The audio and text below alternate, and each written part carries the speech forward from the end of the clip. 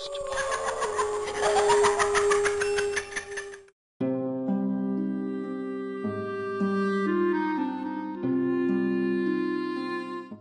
have a hard time dreaming. Well, saying that I have a hard time sleeping would be an understatement. I haven't had a dream in nearly 5 years.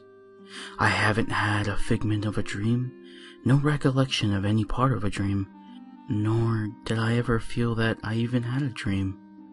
I suppose it's normal for some people to not have dreams all the time, and that is expected.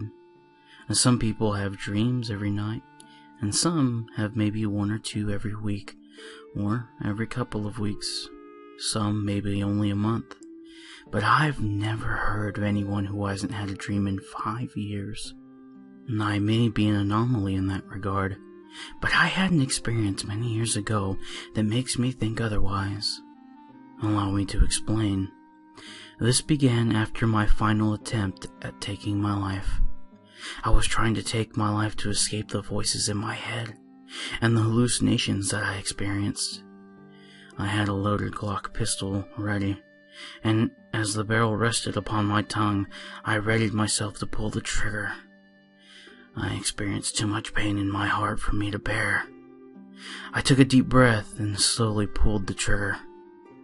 But rather than be met with an immediate explosion and nearly immediate death, I heard the gun click. I was both terrified and puzzled when I slowly removed the gun out of my mouth. I proceeded to pull the magazine out of the pistol, only to witness the bullet that would have taken my life fly out of the barrel of the gun. I quickly put the bullet back into the magazine of the gun and left it where I had gotten it. The gun I was using was a brand new Glock, and from what I heard from a friend of mine, the chance of a gun like that jamming was 1 in a million.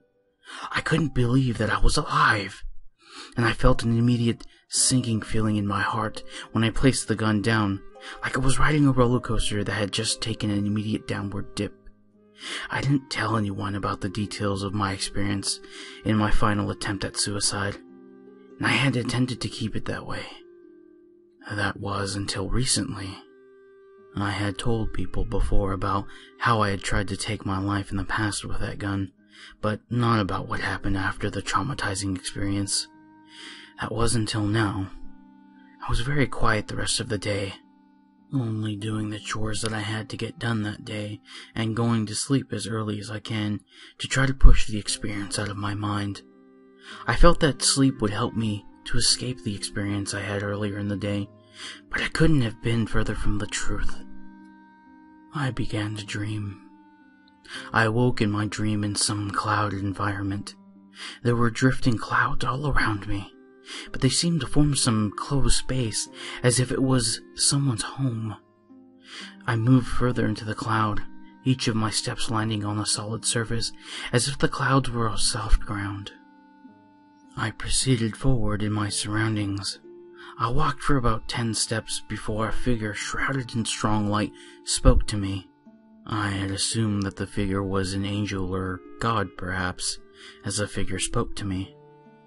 I would prefer that my name remain anonymous, so I will use a letter that indicates myself. X.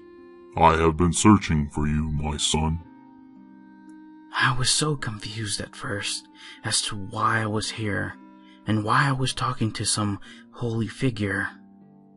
Let me take you apart and make you new again.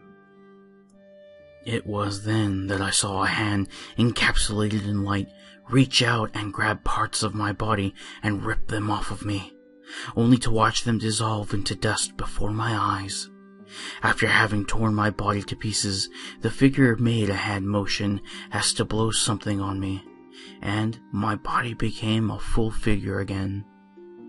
I have made you anew, my son. Go forth, complete your purpose. But before I could ask the figure for any details as to why I was summoned, why I looked the same, or why it never told me who it was, it vanished into thin air, leaving me in a sea of clouds.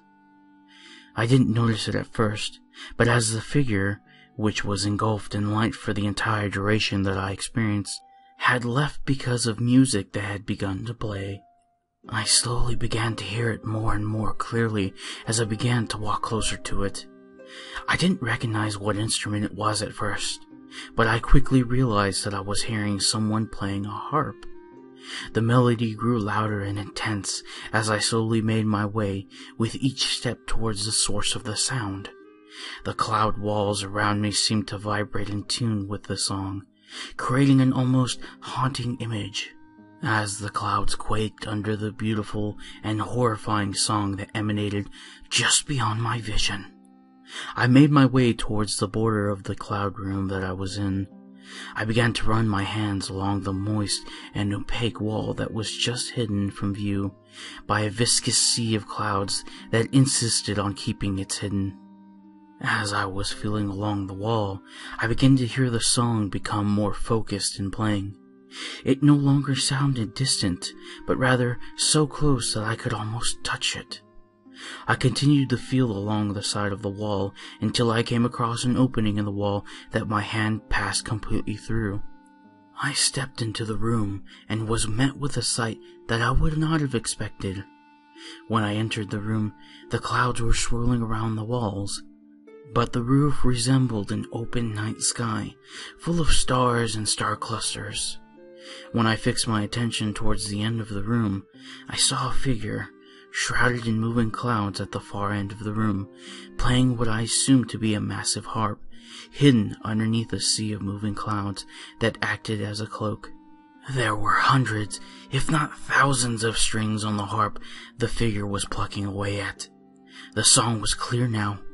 The song played loud and beautifully, but the tone that the song was played in sounded morbid and foreboding. My eyes laid gaze upon the figure, who had continued to play its song even with my entrance. I slowly proceeded towards the figure, who continued playing the harp. But when I got within 20 steps of the figure, it plucked a string that played a truly jarring note. The note itself was low and shook my very body. The feeling was like experiencing a sudden drop in your heart, like going downhill on a huge roller coaster. I was about to ask the figure who it was, but then it spoke with a rough and deep but relaxed voice.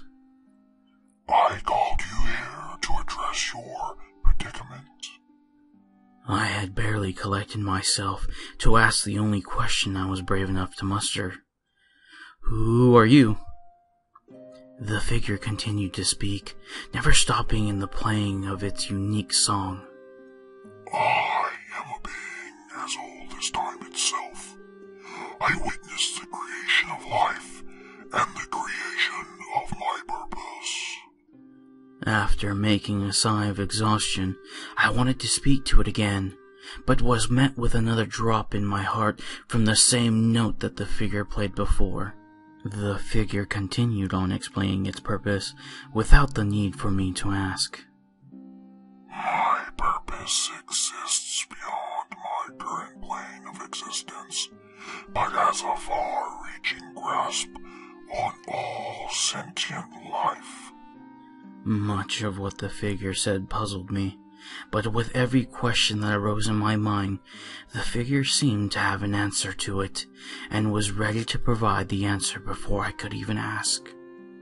My purpose is to play the harp of life, and only the strongest strings are used. I was too curious to wait for the figure to answer my question, so I asked it. What do the strings mean? The figure grew irritated and plucked one of the strings again, harder this time, forcing my heart to feel a massive rush of power pulling it down. These strings are the connecting force that keeps you living in the mortal universe. Without these lifelines, mortals would have no connection between the mortal and the next, and would all perish. So, I gather the strongest lifelines to play the song of life. I am sure you realize why you are here by now. case you have not figured that out by now, I will explain this to you. You attempted to take your own life because you felt that you were too weak to survive on your own. So I took your life into my own hands. You see, you have one of the strongest lifelines I have seen in centuries, and I was not about to let you go. I intervened and took ownership of your lifeline, so you can continue to play your role in the mortal world you call home. I was in shock and disbelief as to what I had just heard. You mean to tell me that you have control over my life now? The figure plucked my lifeline again and made me draw silence when my heart took a dip. I will continue to play the song of life and will pluck your string in your sleep to remind you of your debt to me. This response puzzled me above all others. Why pluck my string in my sleep? For the first time, I asked a question that made him slow his pace of playing. His answer was one that I didn't expect, and one that I didn't want to hear. Your lifeline is connected to your dreams, and now that I own your lifeline, you will no longer have dreams, except for when I pluck your life string. And if I ever find that you are moving along the wrong path, I will pluck your string again. I was angry now. I didn't even know who this figure was, and it told me not only that I would never have dreams again, but that my life was no longer my own. And what happens when I go too far off the path?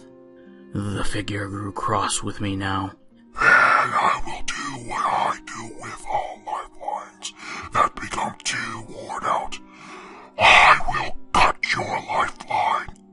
There is nothing you can do to stop me, and I will continue to play my song. If you do not do as I say, then I will cut your line. Understand?